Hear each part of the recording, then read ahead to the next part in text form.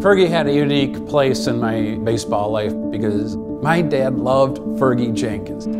Ferguson Jenkins, the strikeout leader of the major leagues. He loved watching Fergie Jenkins, so I was just sucked into it with him. And Fergie was just all about pitching, all about business.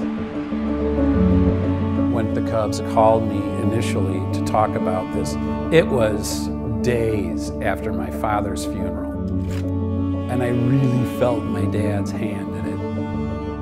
And I called my mom, and I was like in tears, telling her, I said, look what Dad did, look what Dad did. The Cubs called to do Fergie Jenkins.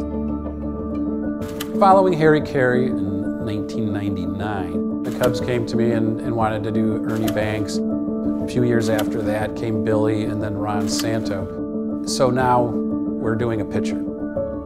So that takes on a whole new personality. The portrait is the most important aspect of any of these sculptures. It needs to look good, and so that face needs to be right. Some guys stick their tongue out when they pitch. I just clench my teeth.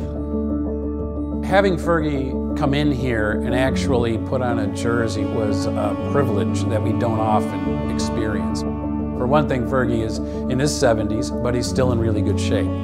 So when he put on that jersey and struck that pose, he was still able to do it. And it went over my head, and then I came back here. I wish I could still throw.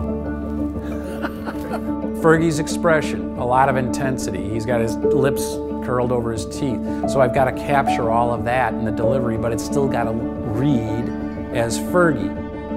We're smoothing out the fabric, we're putting in the pinstripes, we're getting the logo in place, getting that glove right, getting all those details, the shoes, until it is a completed form, exactly how I want it to look when it goes to bronze. I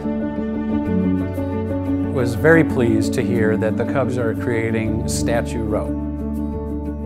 It'll be in front of the office building, and the faces of the sculptures will all be facing Addison Street. That's where the good light comes in. And sunlight and bronze are magic to an artist. To me, nothing has the romance of baseball and those conversations that you hear fathers telling their sons. As you know, I saw Fergie pitch. It's so personal, it's so familial. And I'm looking forward to that same family aspect to come through in the sculpture when the fans see it.